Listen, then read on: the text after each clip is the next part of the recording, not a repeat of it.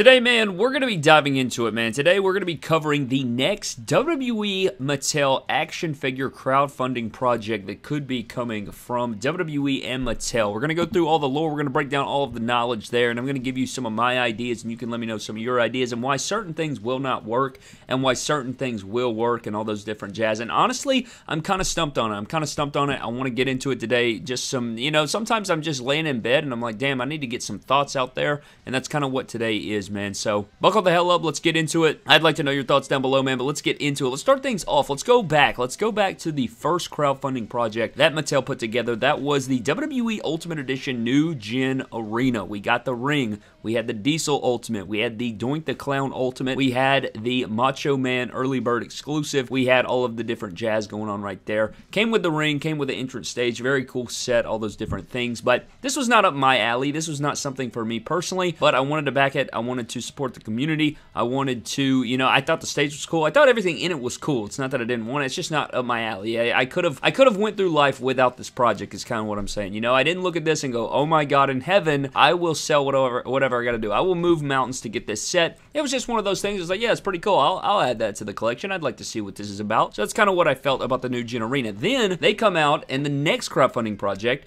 we had the WCW Nitro stage, real scale authentic deal going on right here, man. And this right here, while again, not just, perfection for me personally, not the ultimate grand finale, gotta move mountains to get this thing. This I was more excited for, right? My interest level, my excitement level bumped up just a little bit more, and I was super excited for it. I was, even if it wasn't perfection and everything, I thought this was awesome. I thought it was incredible. I got to see this in person multiple times. I got to see it in person at the WrestleMania 39 Superstore. I got to see this at the Mattel Design Center. I got to see this thing on display multiple times, and it was absolutely incredible in person, and I still believe if everybody that was interested in it or even thought about backing it got to see it in person, I think if you saw it in person, I think it would have made it. I truly think it was just such a piece. It was unbelievable, but I know it was too big. I know that people say it was too big. It was too expensive. The international shipping, the figure selection, all those things were trash. I get it completely. You break it all down. I could agree with a lot of those points, but I still think that we should have made it. I was really upset. I still think about the stage because if you saw it in person, man,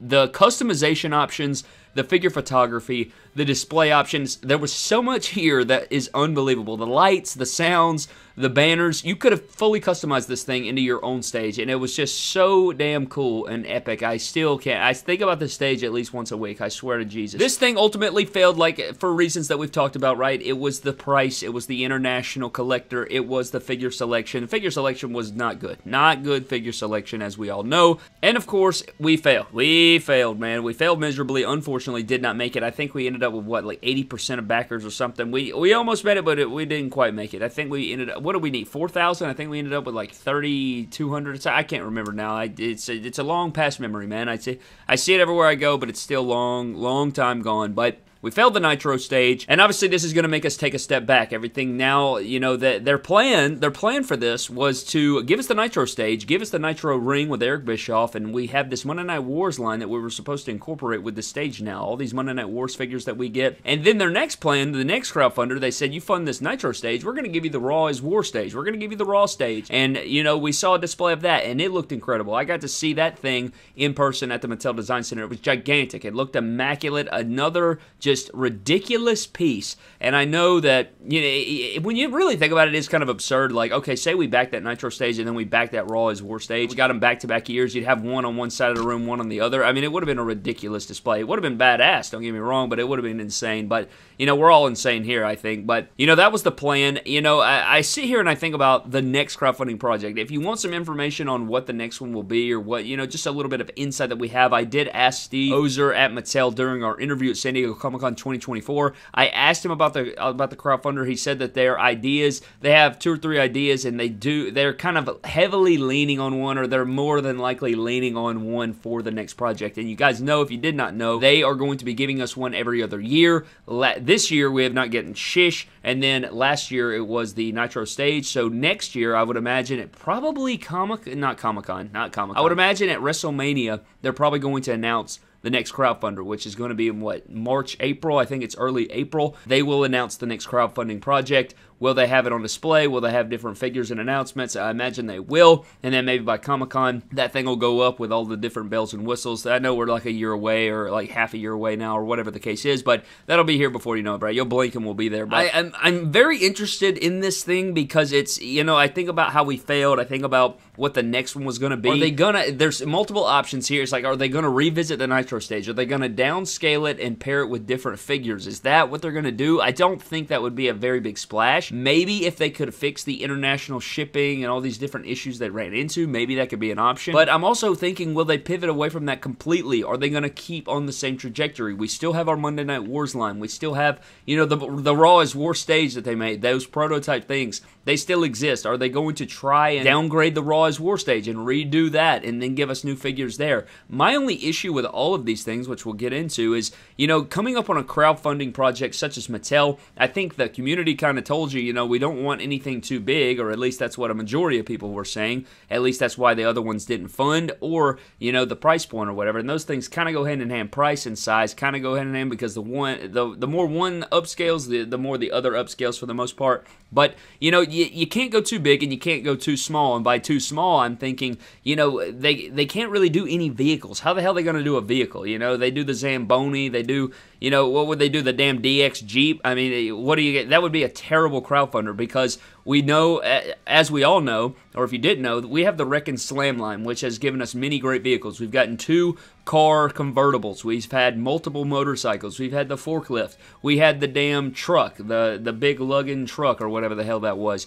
You had the Slambulance, which was a great one. You have the Lowrider that we just got, the Lucha Lowrider with Rey Mysterio. So I don't think that would be a viable option. I don't think any vehicle would make any sense. It would just not be good enough. Like, even a limo, I think, would not be good. Like, I still wouldn't see it. Even if it came with Ultimate Ric Flair and Ultimate this, like, mini-suited people, I just think that would not move the needle enough to be a crowdfunding project, you know what I mean? I really don't know how they could do it. I just thought of this randomly in my skull right now as I'm talking. Like an Ultimate Edition limousine with like a suited Ric Flair, and they did like all of Evolution with brand new suited molds on all the figures, all Ultimate Edition, all with, you know, newly sculpted titles, the World Heavyweight title, the Intercontinental title, the World Tag titles. Still, even that would be like I would love that as a set, right? I just don't see that as a crowdfunder, and I don't know. I don't know where to go there. So I think vehicles is completely off the thing. And also, even if they did do like a DX Jeep or some crazy shish like that, we've already gotten all those figures in Elite form. You're going to upgrade them all to Ultimate.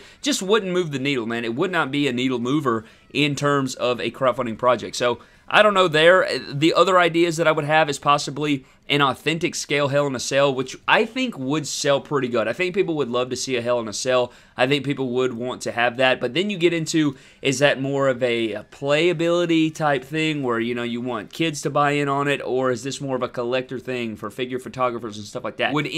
I don't think I would put I would not put a Hell in a Cell out on display in my figure room or whatever. Would people do that? Would they hang it from the ceiling? Like, would it depend on what the figures are? These are questions that I think they need to ask, and I think it's something, if they're going to be doing these things, you know, a crowdfunding project, you know, they really do have to have their hand on the pulse of the community to try to scale that and see what it's all about. So I don't really know what their approach would be on something like that, but I would love to see an authentic Hell in a Cell. I would love to see an authentic Elimination Chamber to go with these rings, but again, I don't know what the consensus would be. A lot of people say that, a lot of people say they want it, but would they purchase it? Would they put their hard-earned money towards that? And as far as, you know, different tiers and stuff for an authentic Hell in a Cell, announce tables would be cool. Come with a couple of announce tables, like Ultimate Edition versions, like newly sculpted, different like, you know what I'm saying? Really go all in it and get the details of the announce tables as a cool little tier option. You could do, like, this is another thing. It's like, okay, you do, say they did an authentic Hell in a Cell, and then they throw in what? You throw in a damn Ultimate Edition Undertaker. We've gotten a couple of those. You throw in an Ultimate Edition Shawn Michaels. We've seen 3 or 4 of him now.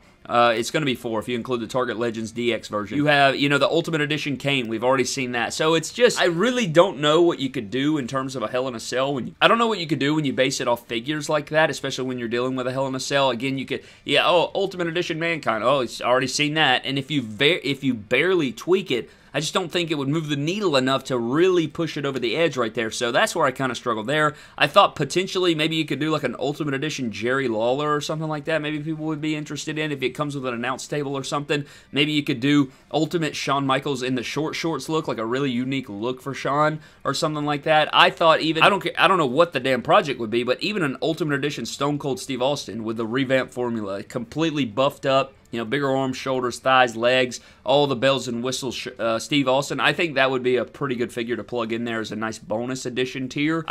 There's just so many things there. I struggle with this question. I've sat down to try to think of ideas for a crowdfunder, and the only things that make sense are either stages or some sort of structure like a Hell in a Cell or an Elimination Chamber. Now, obviously, with the whole McMahon situation, Shane McMahon, Vince McMahon, either of them would have been an amazing Ultimate Edition, but obviously those aren't going to happen. Neither of those are going to be made into Ultimate Edition figures. I just think they would be perfect for the Ultimate Edition line. That is something that I think people would love to have on their displays, especially if they were from the Attitude Era. You know, you pair everything up, but with that Ultimate Edition Austin, you know, you could throw in the camo shirt, revamp formula, give him the bang gun from the Vince McMahon storyline or the Boss storyline there would be really cool. There's a lot of things that they could do. I just don't know where the hell their head's at. I don't know if they're thinking WCW. I don't know if they're thinking WWF or WWE. And that is kind of why I wanted to talk about this, put this up in a video, and just kind of see what you guys think, what could be the next project. What do you think would be a win? What do you think would be a loss? I just think that there's a lot on the table. And the fact that they say,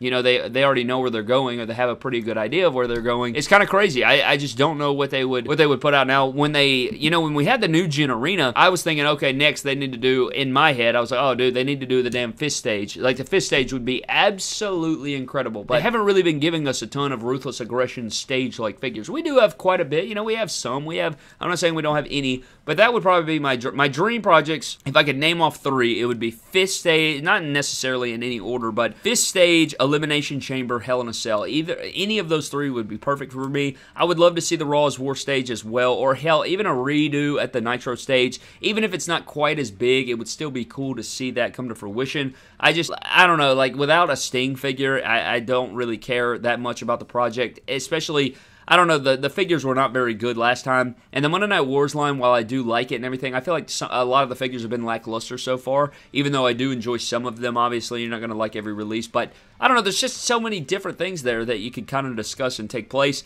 And then when I get into who I think could come with that stage, you know, I'm thinking, oh, they could do, you know, a Lucha Lowrider could be part of the tiers now. Would that include, could they do a Lucha Lowrider as one of the tiers, a $30 car, and maybe throw in a new Ultimate Edition Eddie Guerrero, and maybe it's a repainted version of the Lucha Lowrider with an Ultimate Edition Eddie Guerrero figure that's repainted with the nice skin tone. I mean, that kind of sounds cool. I think they could make that work. Maybe if that was a tier, you get this, like the stage and the ramp would be the thing, and then maybe one of the tiers is, you know, classic, you know, chrome-looking SmackDown apron and ring pads or whatever the hell, and then you have, you know, announce tables as one of them, and then another tier could be the, you know, the Ultimate Eddie with the Ultimate Lucha Lowrider, and then you could do Kurt Angle or somebody like that as another Ultimate, like a bald Ultimate Edition Kurt Angle, which we haven't seen before. I don't know, maybe that could be a thing. Maybe I just fantasy booked the whole thing together here. I'm not entirely sure, but I don't know, my head's kind of crazy. I don't know what the hell I'm thinking. I just think that if you were to do a fist stage, I feel like the scale would have to be, they'd have to nail the scale, and I feel like people do not want the massive stage, but you also don't want it to be too small, because if it's too small, it's just going to look ridiculous, you know what I mean?